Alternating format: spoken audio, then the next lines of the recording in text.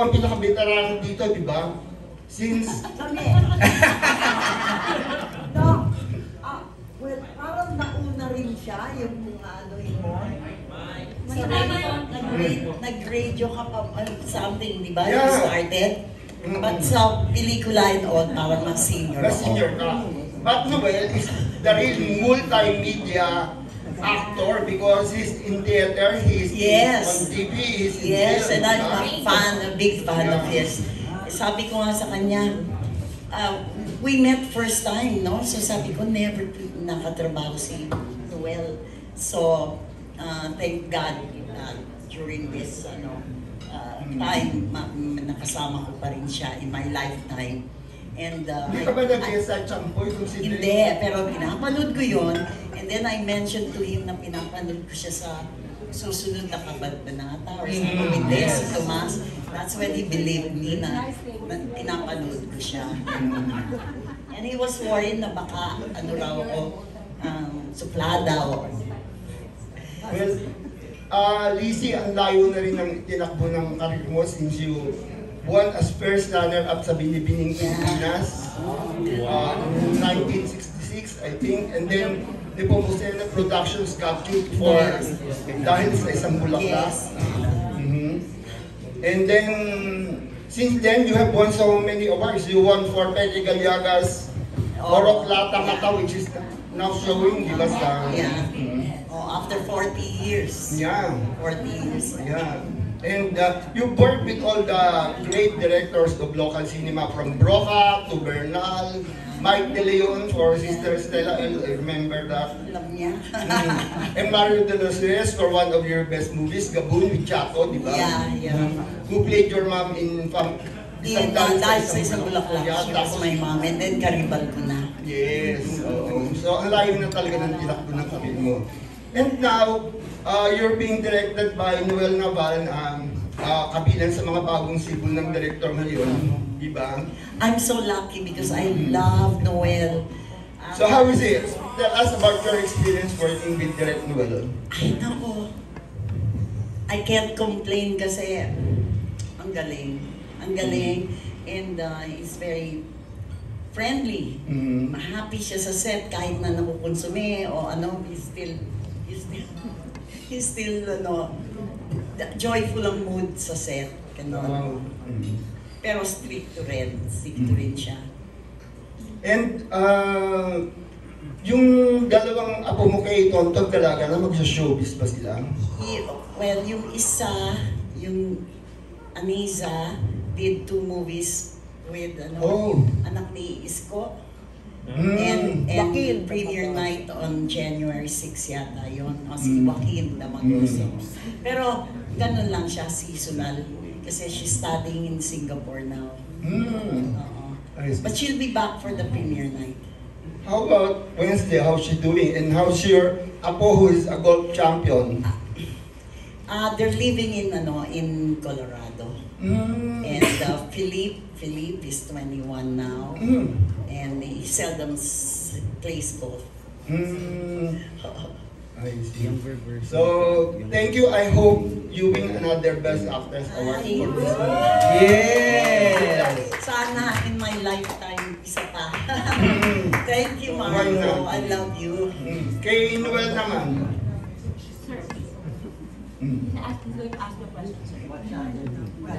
What's the answer? Magtatanong pa lang po ako. Hi, Noel.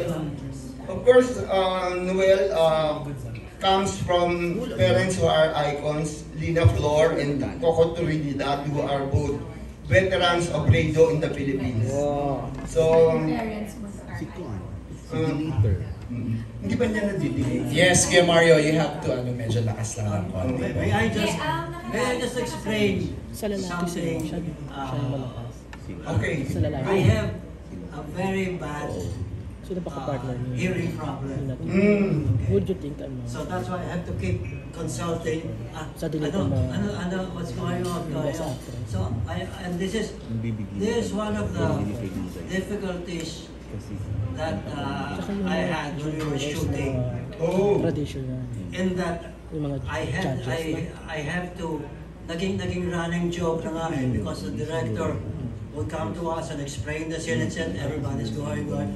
Pagtalikod pala niya, sabihin ko na sa katabi ko, ano raw, you know, naging running joke na. But it was very frustrating for me.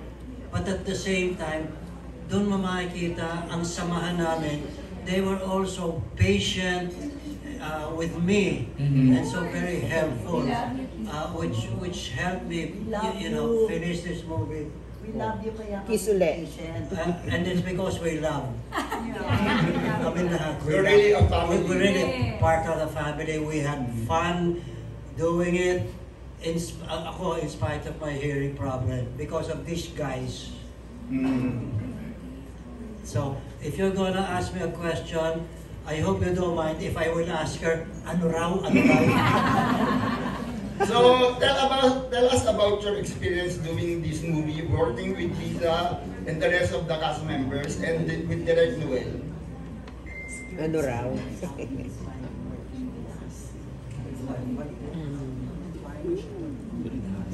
No, I don't know if I said it earlier.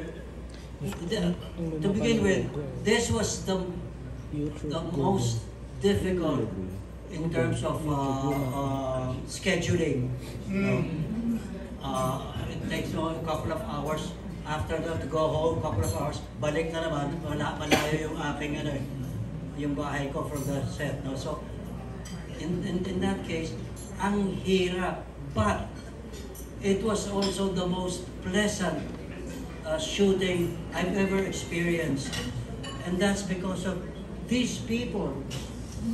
We were really one happy family during breaks. Meron kaming biglang magkakasayawan. You know? Viral siya. At nakasama na nga ako sa TikTok. Dahil doon sa mga sayaw na tinuturo na sa akin. So it was a terrific group. And that masaya. Kahit na mahirap, ang saya-saya namin. Kaming dalawa ni Liza, we spend the time singing old songs. Nagko-contest kami, ito, alam mo, and she'd sing one, and I'd sing another. In the meantime, while we were doing that, two of the young people, na isang apo namin, playing they would be dancing habang kumakanta. Parang mo, Sinatra song na swing. They were doing it in a modern dance. And that's how we took, that's how we spent our time while waiting for the scene.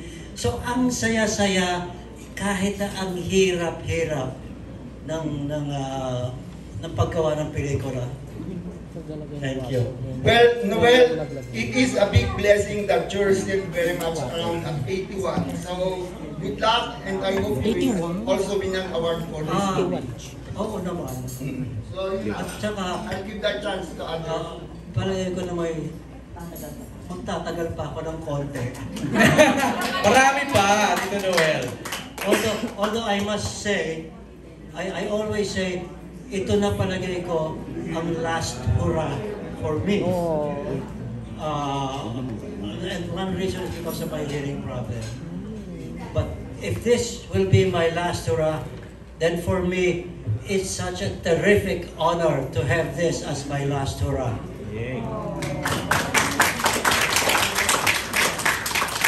Before we go to Judy,